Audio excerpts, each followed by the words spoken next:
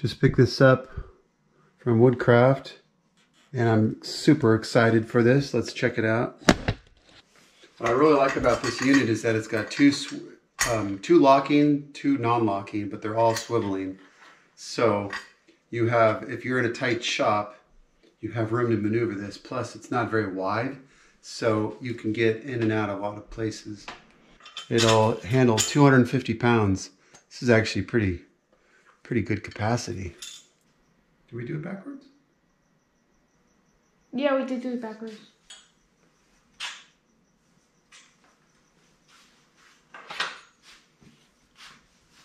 I think this is right. Yeah. Because we gotta go flat. Okay.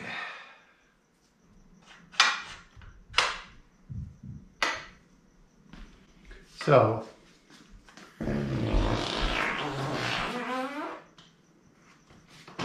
I put this so it's a little higher than my table saw, so you can lock it in that position.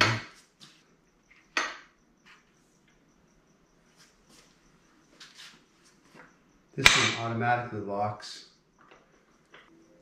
Well, let's see how she does with a 4x8 sheet on here. So one thing I will say though is that it's pretty high up, which could be an issue. We'll see how that works as far as keeping stable and all that stuff. I'm going to pull out a piece of a 1-inch ultralight 4x8. So pretty decent weight on that guy. This is going to be a test of me and this.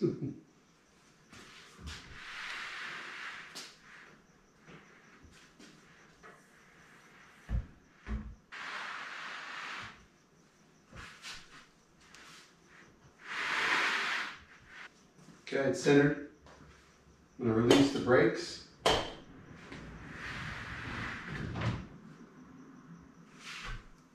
Now I'm going to release this lock and see if it wants to come back at me when I don't want it to. Okay. No, it is definitely not. So that's nice. I have quite the system without using this method. You would think the hooks should be on my side. So when it's all said and done, you got to turn this thing around, right? Let me go ahead and spin that around so just to see if I could do it in here.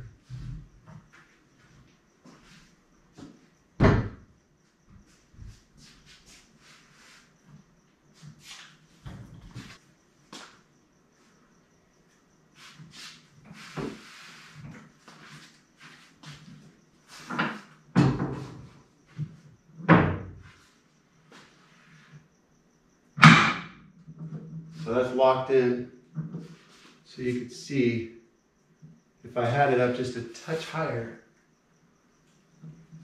this would be okay, but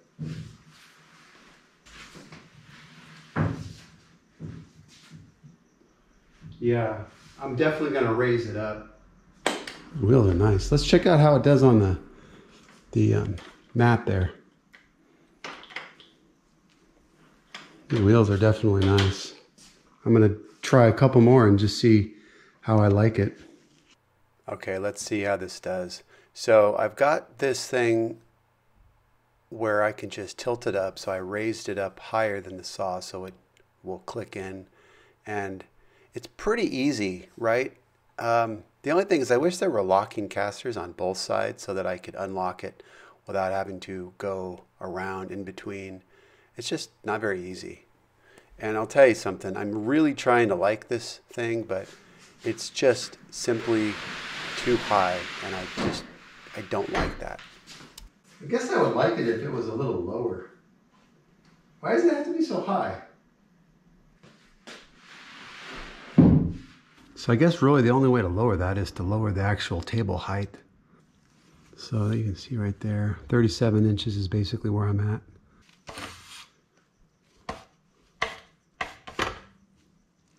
So that would be the lowest it's at.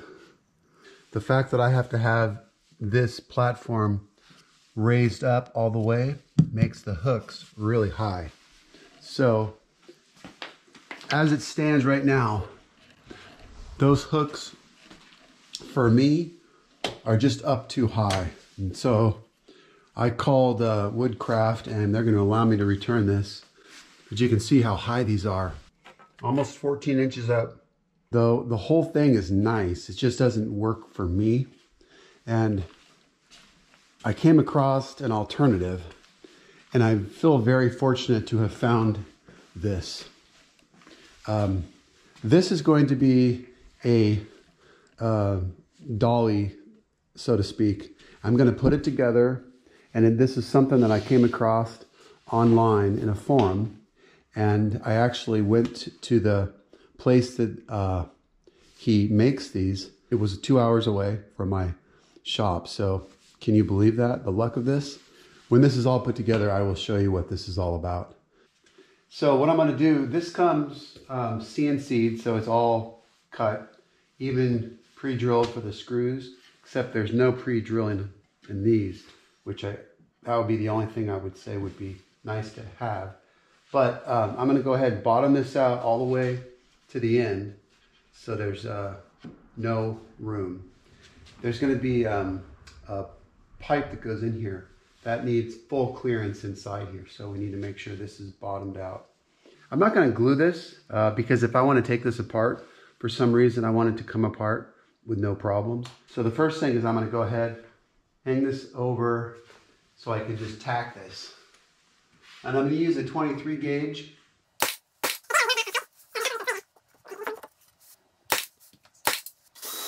My experience with screws going into plywood is that you should probably pre-drill.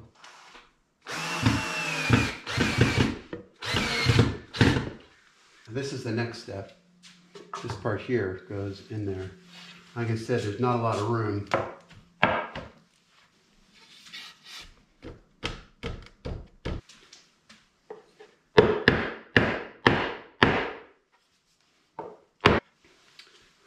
That's pretty sweet. So you can see there's basically a concavity to these pieces. So essentially a fluting bit created that so that it wraps around the pipe. Much better than a square piece. All right, now the casters are these heavy duty. Half are locking and the other half aren't. So if I take these and I just alternate the locking versus, you know, with the non-locking, this whole thing, I mean, the fact that the guy makes these with the CNC and he provides really nice hardware with it.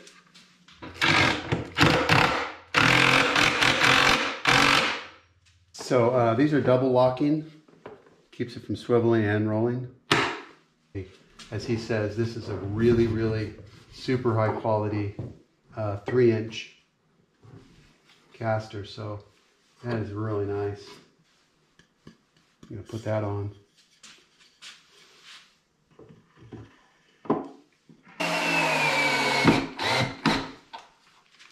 This type of job right here, if you glued this, the glue would be not necessary the way that this is. So the ability to take this apart if I needed to is really nice. Okay, so at this point you're probably wondering how in the world is this going to help me move plywood? And well, let's find out.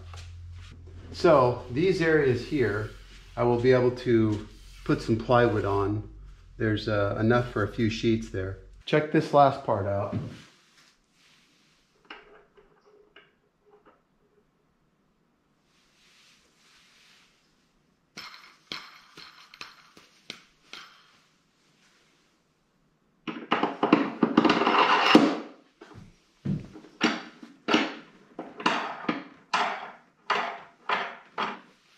Okay, you're still probably wondering how in the world is that going to help me move plywood? Well, let's find out. This is crazy, I know. Yeah, actually it's in the name. Let me go ahead, take this over, and man, it just rolled over that like it was nothing. Wow. How cool is this? Look how nice this is. So I know I could have made this, but I'll tell you what, the design of this and all that stuff, I mean, this is a impressive feat here. Whoever, I know the person who came up with it, but he came up with a really clever idea. Solves some serious problems of what to do, how to move sheet goods around your shop effectively. And also not just that, but other uses as well. So let me go ahead and see what this is like, putting a piece of 4x8 on here.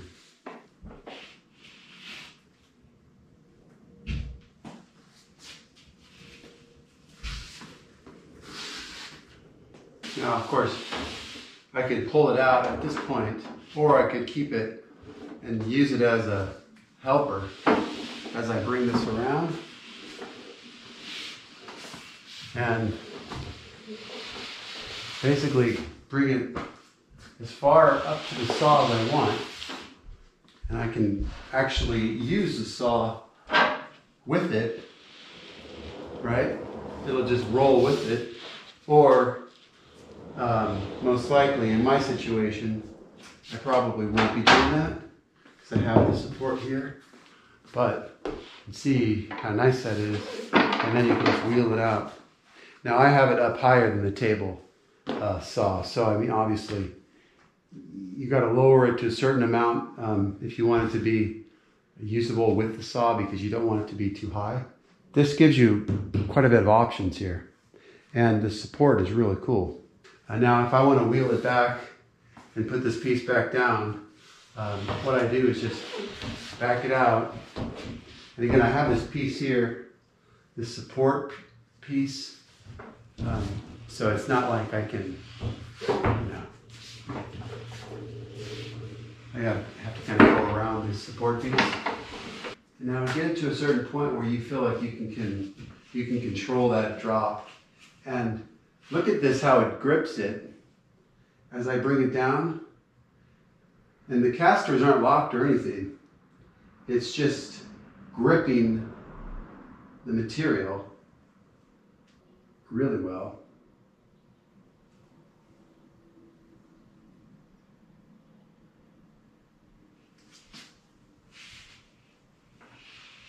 It's pretty amazing. If I do it without the tool, in this position, it works pretty well, because all I have to do is lay this down right here and I can just lift it right up. But it doesn't help me when I get around the tool, or if I'm coming from different directions, or various other things. This.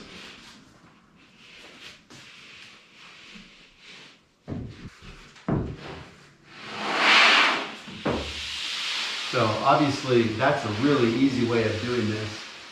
Obviously it works great as a panel carrier, but it also works great as a support piece. I can use this to support panels as I'm ripping them. In this particular case, I'm wanting to rip a little bit off of this piece, and you can see right here, if I didn't have this support, it would just be falling down. It's very difficult to hold them with a slider. But that's, a really nice thing to have, a little bit of support back here. Now I didn't actually put any piece on there to lean up against. Let's do that.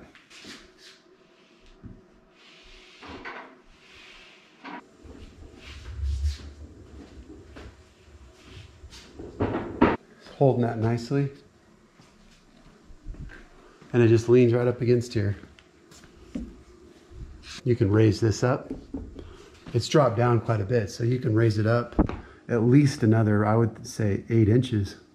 So it's going to put these pieces a little bit more vertical, and you're going to be able to store a few on each side. That's pretty sweet.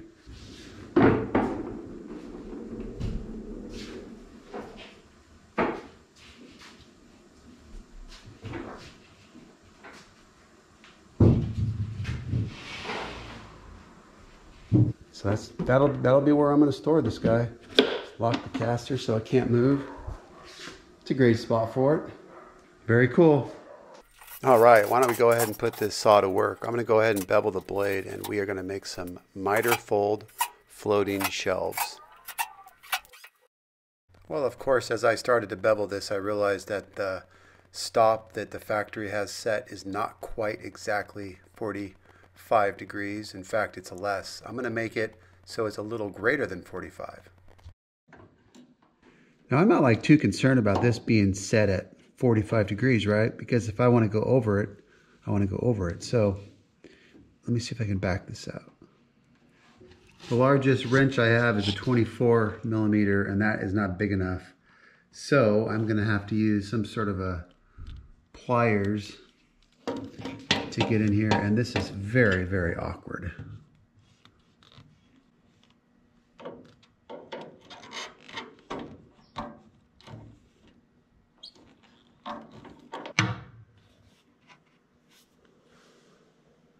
All right. That's good to me. Nice.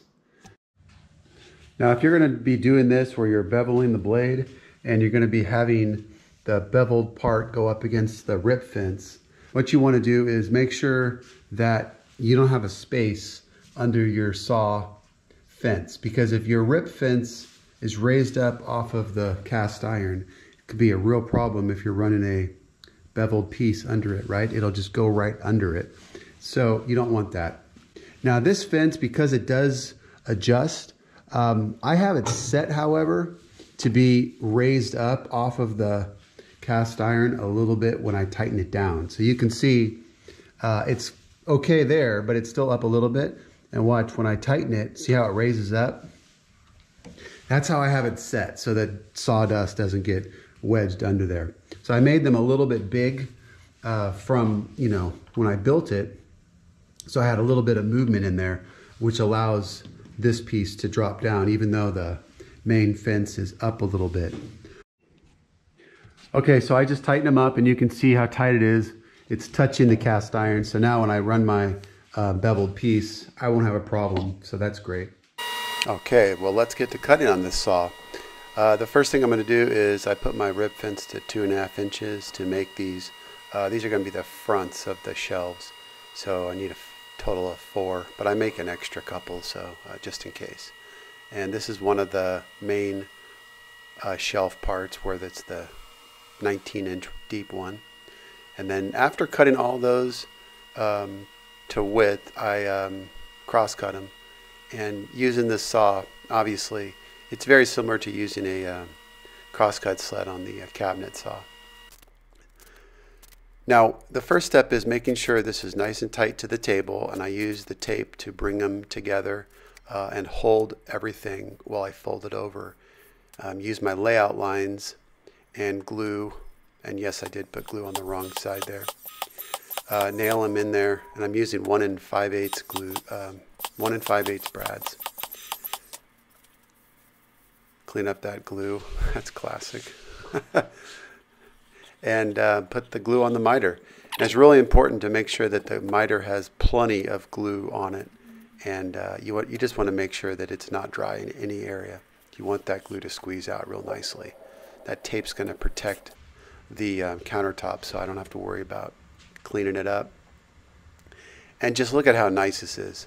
So when I do this, all I'm focusing on is making sure that it's pulled tight to the back, and when I'm nailing this, I just want to squeeze it to the back so I know that that is completely tight and everything is pulled together. So I'm going to push down and use my pinner. I'm actually pushing down and squeezing towards the back as I'm doing this. I love this method. It takes a little bit more time to put together, but once you do, beautiful. Now when I pull the tape off, usually it pulls a little bit of the surface off too, right? So that's okay. I don't mind that because I'm just gonna, the whole thing gets sanded anyways. You know, making them with this 1/2 inch material makes them so much lighter. Even though there's pretty thick interior parts. All right, let me go ahead and take off this tape here.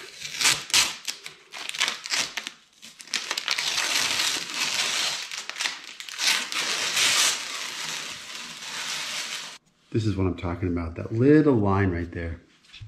And if you're working with plywood, it can peel up a little bit of the veneer. So be very careful when you're peeling up the plywood. This tape works really well. There's a packing tape that's got like webbing in it that's a little bit stronger than this and provides a little bit more of a almost like a clamp. But the problem is that I think that stuff sticks a little too much and it peels off the veneers a little bit more. So I actually prefer to use this stuff. To me, this is nothing, right? I mean, it's absolutely nothing. It didn't even peel off the writing there. It just takes a little bit off. But overall, when you're doing this kind of thing, and this is nothing. Because once you sand it, right, it's all going to be gone anyways. And really, the most important thing is this absolutely perfect joint. I mean, seriously, if this doesn't get you like, you know, excited, I don't know what does. You know, I just find this to be totally rewarding to do it this way. And if you're doing them on the ends too, where you have a floating shelf in the middle of a wall, let's say, and these have to be covered as well, you can miter the ends as well, right? That's nice. Okay, a little sanding with my 5-inch sander and my block sander. And I'm going to go ahead and install these next time, as well as scribe countertops and put cabinets in.